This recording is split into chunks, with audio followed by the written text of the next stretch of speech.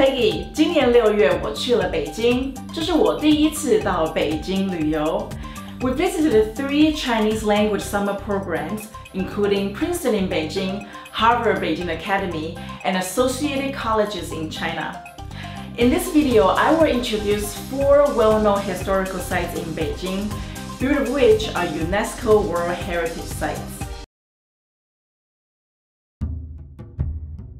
The Forbidden City, Zijingcheng, was the imperial palace of both Ming and Qing dynasty. It is located in the center of Beijing City. The palace is divided into 2 parts, the outer courts in the south and the inner courts in the north. The outer court was the political hub of the empire, whereas the inner court was where the emperor and his many wives lived. The Meridian Gate, facing the south, is the entrance gate of Zijingcheng.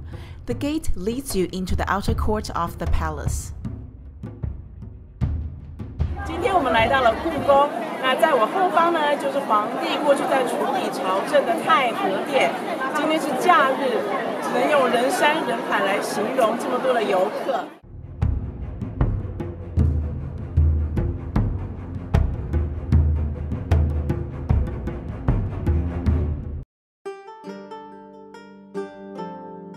The inner court of the palace.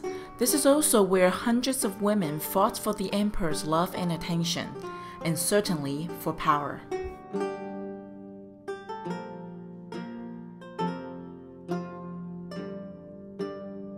The Forbidden City in Mandarin we say 紫禁城, 紫禁城. The reason why it was called Purple Forbidden City is that it was intended to reflect the purple constellation Polaris, which the ancients believed to be the center of heaven, thus the seats of celestial power. As the Chinese imagined Zhongguo to be the center or middle kingdom of the earth, revealed in the character Zhong, the Forbidden City was intended to be the center of all earthly power. Even the overall architectural structure of Zijingcheng represents the character Zhong. As many of you may guess, only royalty and those who served them were allowed in the city. That's why it was called forbidden. In 1750, Emperor Qianlong built the summer palace to celebrate his mother's birthday. It was later used as a retreat for emperors and empresses.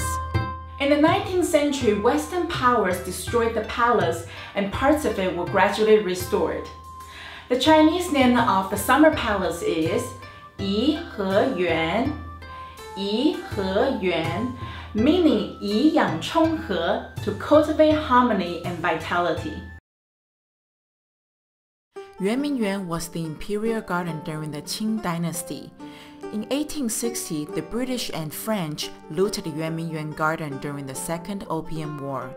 It took 3 days to burn the entire resort down. Yuanmingyuan literally means perfect bright garden. 大家好，我是 Peggy， 我是维婷，她是我的同学。好，我们现在在哪里呢？我们现在在慕田峪长城。那现在我们正要做成这个是什么？索道。索道到这个慕田峪的上头。是的。好，我们等会见。我们在长城。The Great Wall of China measures 8,850 kilometers, which is longer than the distance from London to New York. When the Greeks were transitioning from an oral to a written culture, the construction of the early walls had already begun to protect Chinese states from the invasion of northern nomadic tribes. Centuries later, the first emperor of China, Qin Shi Huang, united the country and the walls were fortified and extended.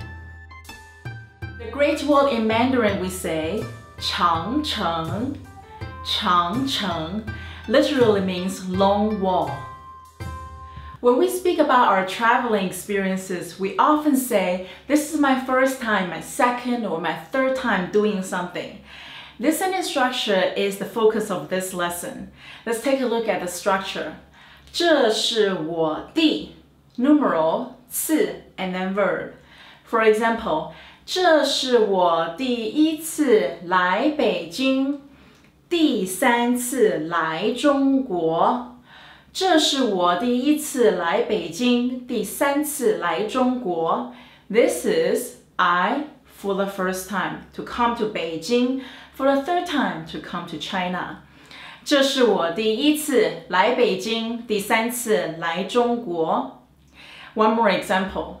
这是我第一次爬长城。这是我第一次爬长城。This is I for the first time to climb the Great Wall. Now, let's take a look at a little bit more complicated examples where a verb is followed by a complement, in this case to indicate the result of that action. Here's the sentence pattern.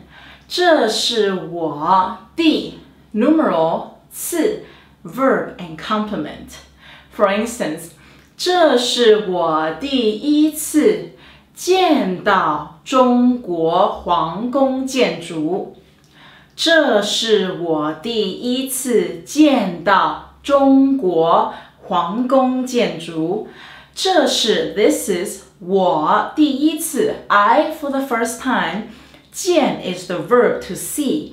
到 the resultative complement. 中国皇宫建筑 Chinese Imperial Complex. 这是我第一次见到中国皇宫建筑。Now, if you were to read the history about Yuanmingyuan Old Summer Palace for the first time, you would say, 这是我第一次读到有关圆明园的历史。这是我第一次读到有关圆明园的历史。This is I for the first time. 读 is the verb to read. 到 resultative complement. 有关 about related to. 圆明园 Old Summer Palace 的历史 history. 这是我第一次读到有关圆明园的历史。Thank you for watching. I hope you enjoyed this lesson. And don't forget to subscribe to my YouTube channel. 谢谢你们，再见。